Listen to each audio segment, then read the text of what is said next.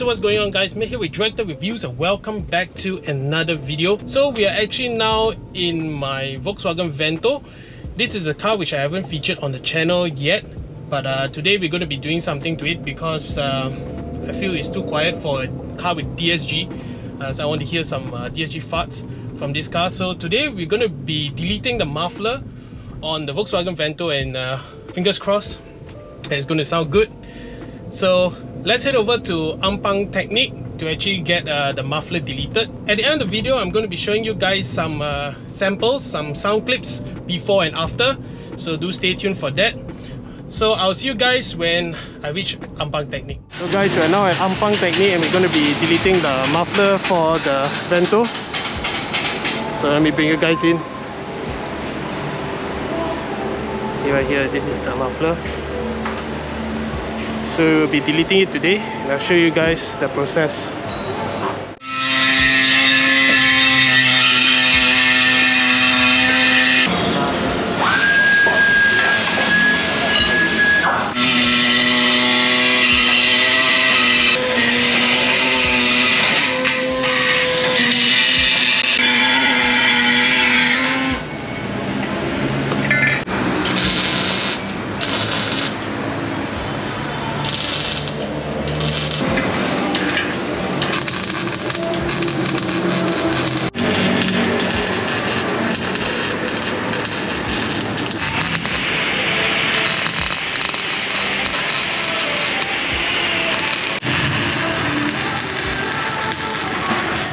Alright guys, so we have actually removed the muffler. You can see right here. Very fast and simple job. So I'm going to show you guys how the result is.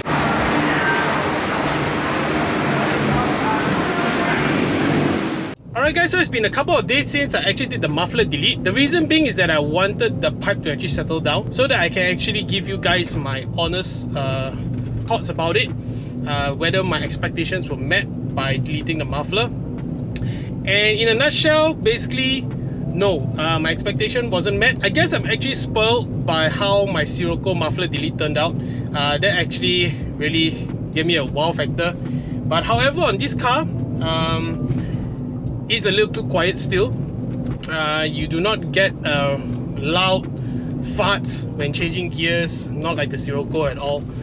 But overall, I think there are still farts. There are still farts when you are at very high rev, and when you're on sports mode, you do get some farts, which is not bad. I mean, for a sedan and a daily driver, this is the perfect mod to do. I should say mod, by deleting the muffler.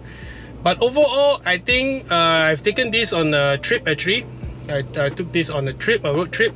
And even with the muffler deleted, there was no drone except when it was around 2001 to 2200 RPM. When you do want some noise coming out from the exhaust, you will have it when you're accelerating, but it's very subtle. On the outside, however, it sounds totally different. As you'll be seeing in the clips I'll be showing you at the end of this video. So on the outside, you will hear some burbles, some very slight crackles and stuff like that. And it sounds pretty good actually on the outside. I was pretty impressed when I took a sample clip for my own viewing to actually hear what it sounds like on the outside. But on the inside of the car, it sounds really silent. I mean, it's a good thing. Of course, as a driver, as a car enthusiast, we do want to hear the exhaust sound on the inside of the car, but this is kind of a mixed bag for me. Overall, I think for 100 ringgit to delete the muffler, of course I did not use a stainless steel pipe with this.